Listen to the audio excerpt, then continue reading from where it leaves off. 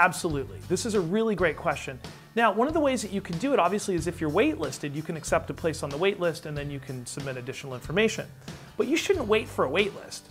What you should really do is, if you have some new kind of accomplishment, maybe a teacher's comment or a new academic award or honor, or something, a leadership role that you just won or were awarded, I think it's really critical to communicate that directly to the admission representative that handles your area for that particular college or university.